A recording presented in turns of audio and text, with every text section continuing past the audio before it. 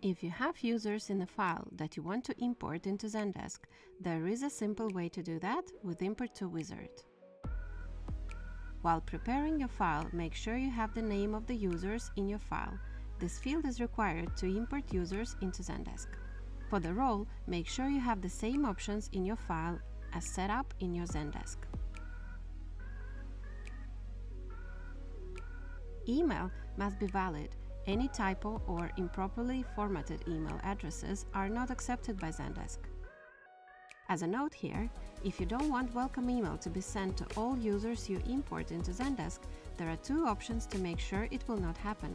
First, in Settings, Customer, uncheck the user welcome email when a new user is created prior to import. And save a tab. Another option is to add column verified to your file and set that to true for all users.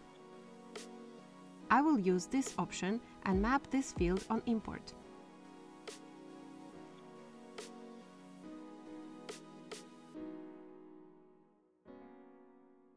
Log into your Import to Wizard account and start a new import.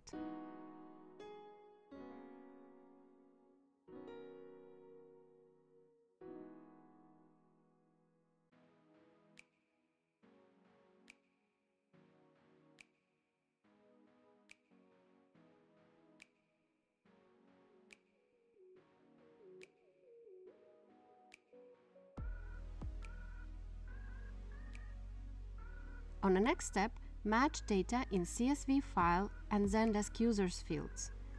So the data from your file goes to the right fields in Zendesk. This is called mapping.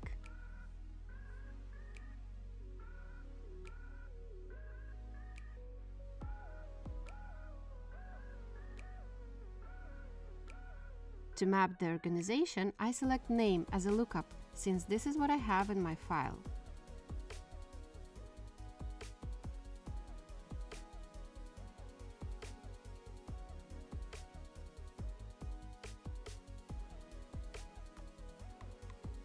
As a last step, I map field verified since I don't want welcome email to be sent to all users I import.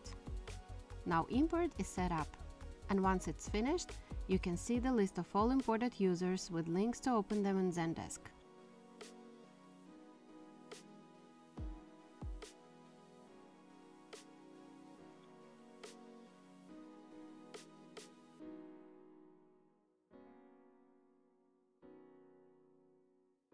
This is how you import users from the file with no size limits into Zendesk in a few simple steps.